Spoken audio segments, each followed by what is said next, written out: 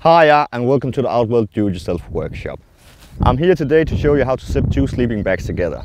Please keep in mind that I have a right hand and a left hand side sleeping bag here. Step 1. Start by unzipping the side zip only. Do not unzip the bottom.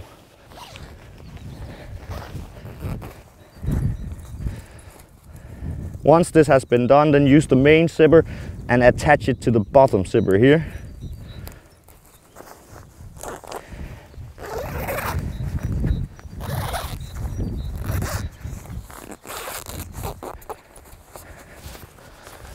Apply this process to the second zip as well, the top zipper. Slide it in here. Just make sure that no fabric is caught between the zipper. The sleeping bag is now ready for use.